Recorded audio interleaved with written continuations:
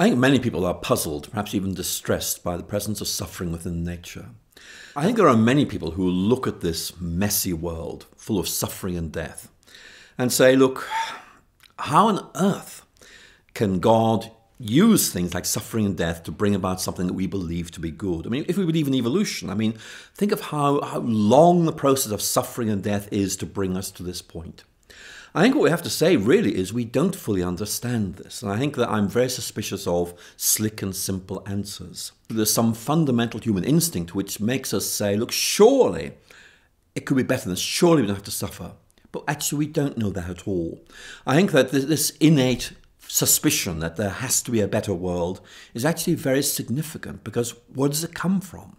It's in effect saying we have this deep moral sense that something is wrong with this. It's almost as if we anticipate there is a better world in which there won't be suffering. We'd like to see it now, but maybe one day we will. And you can see how that maps onto a Christian vision of things, which actually is all about the hope of a transformed future, a world in which there'll be no pain, no suffering.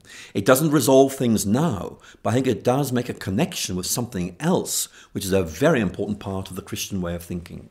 Number one, this is not what God intended for his creation, and it's something that is going to be changed. There is this vision of a future hope in which we'll live in a world where there is no suffering anymore. And secondly, I think much more importantly, we are dealing with a God who, according to the Christian faith, entered into this world through suffering in Christ and redeemed us through suffering. In other words, look, if there's suffering in the world, I take this burden on my shoulders and I offer to transform it. One day this will be gone and you will be with me where this is no longer. And then, a very important point, because we know what the New Jerusalem is going to be like, we do ask this question: is there anything we can do now to make this world more like what we believe the New Jerusalem will be? Can we alleviate suffering? Can we help people? Can we do something to alleviate suffering of animals? So the New Jerusalem, paradoxically, informs our thinking and our acting right here and now.